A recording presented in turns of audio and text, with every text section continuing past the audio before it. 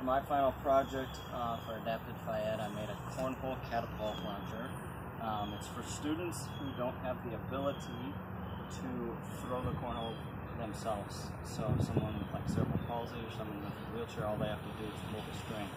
So I tried to be kind of thrifty with how I made this, so making it structurally sound, effective, but also cost effective as well. So as you can see here, I made everything, all the frame is just kind of out of 2x4s, so I ended up having to get 3 7-foot, actually it was 4 7-foot 2x4s, which is around $8. And then just some screws to put it in. If you come to the side here, the only type of brace that I had to use was just a simple little straight brace that you can find anywhere at the hardware store, and these are like $1 a piece. And so that just helps brace this all together.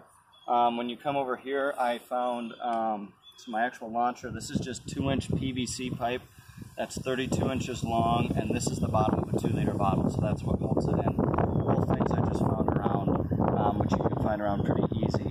And then I just made sure on the PVC pipe to get the thicker version here, which is good.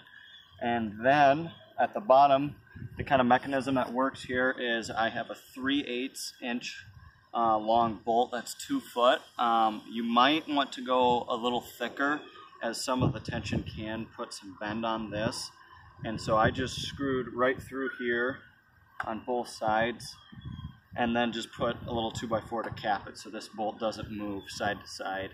If you want to, you could put a washer in here to really lock it in place, but also not necessary. So this is all pretty cheap. And then you just have your basic frame where you just kind of screw it all together. So it's 2 feet wide, and then it is 30 inches long. So very, actually no, it's 4 feet long. So 2 feet wide, 4 feet long. These are 27 inches high off the ground. And then you just use your Pythagorean theorem to make the corner on your brace there, which is pretty easy. And those are about 40 inches. And then come around the back here, just so you can see, there's different ways to do this. So what I did, this is our mechanism that holds this all in place. So all the student has to do is take the string and pull it, so this will rest underneath.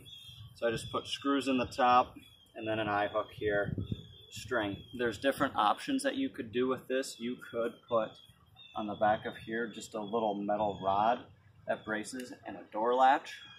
You can put a door latch here so it just comes down and clips in.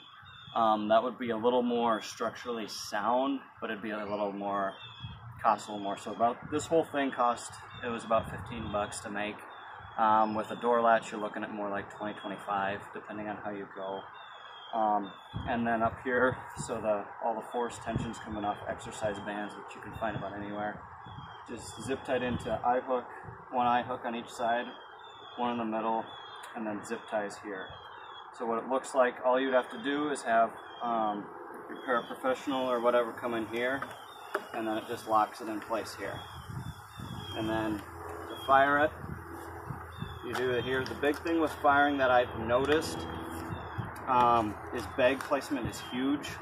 So if you put it in here, it's going to be a lot different than here. It'll go all over the place, not necessarily consistent. It took me about 24 shots to get it dialed in, and after that I put 2 out of 3 in the hole. And so there's lots of variation. So all the student has to do is just pull it, and then it launches. So pretty simple, pretty effective, but also fun, and you have lots of different options you can go with it. On the end here on this one, this is an option you can do. I just stacked it up to get the right angle, just so I got a little more launch up and down. You don't necessarily have to do that, and that kind of depends how you go. And it also depends on how much power you have in your resistance bands.